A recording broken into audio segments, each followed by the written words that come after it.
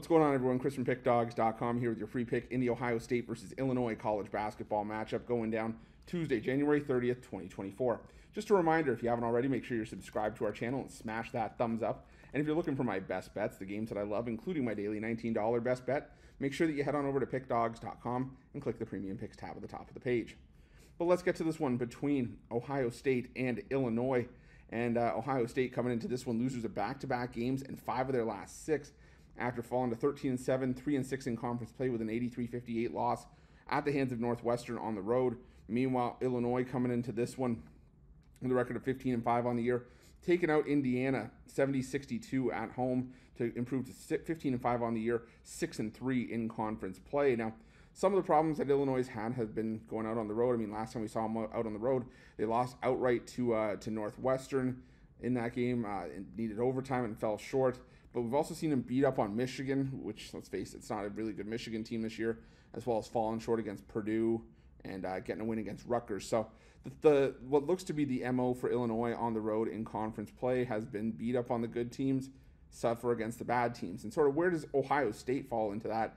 Well, for me, they're kind of middle of the pack, so it kind of makes it a little bit tough to judge what this Buckeyes team is.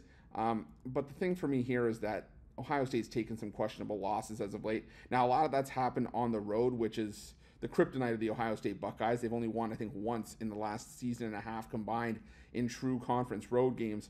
But a lot of their numbers for Ohio State in conference play this season would go to say that this team's probably going to have some issues. 8th in offensive efficiency, 11th in defensive efficiency out of 14 teams.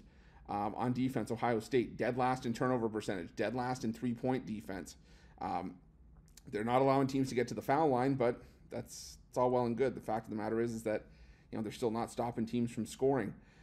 Illinois' defense, middle of the pack in three-point defense, but they're great in defending the two-point shot, which is where Ohio State's best chances have come from in the open floor this season. Ohio State likes to get to the foul line as well. They're shooting 75.8% in conference play, but I just feel that side by side, Illinois is the better team. Overall this season, they're a top 10 offensive efficiency team, top 30 in defensive efficiency. In Big Ten play, they're second in defensive efficiency.